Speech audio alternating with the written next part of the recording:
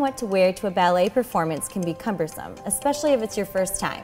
Let us help you dress confidently before you attend. A matinee show is more casual than an evening performance.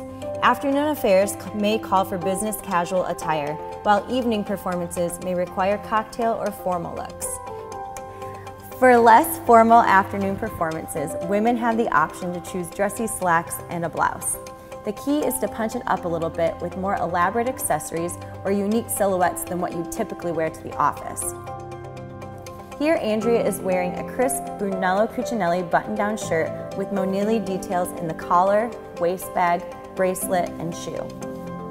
Her trousers are by the row and are simple, but the silhouette and lightweight wool material make it special. Greg is also doing an updated business casual monochromatic look.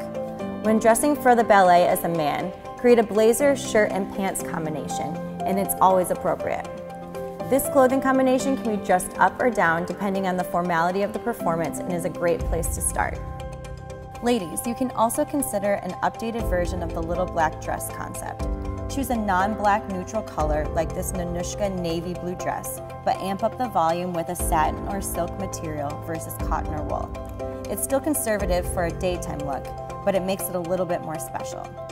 Add some simple, elegant jewelry from Logan Hollowell or Shahara, and a coordinating pair of heels from Stuart Weitzman and a Valentino bag to complete the look. Guys, it's not necessary that you wear a sport coat. Pairing an Etro polo with a modern slack and Ermenegildo Zegna shoes. The pattern play of the polo and tennis shoes make this particular look more elevated than your traditional polo slack combination for the ballet versus the office. This subtle coordination of colors between you and your partner makes you the picture-perfect pair for your first time at the Sunday matinee. Ladies, still want to wear pants but feel a little more dressed up than the first, more conservative look? Consider a coordinating top and pant combination. Again, the silhouette is classic and comfortable, but the satin material of this Nanushka look adds a bit of drama and elegance. Keep the rest of this look simple by pulling your hair back and adding classic jewelry and accessories. Open-toed shoes are appropriate for this daytime affair, and it could be fun to coordinate your bag with your partner's look. Guys, feel free to try another take on the blazer, trouser, and button-up shirt combination, but add some playfulness with a pattern in your shirt. The to-boot tennis shoes add a more casual feel to this classic look, and wearing navy instead of black makes it a little less formal and definitely daytime appropriate.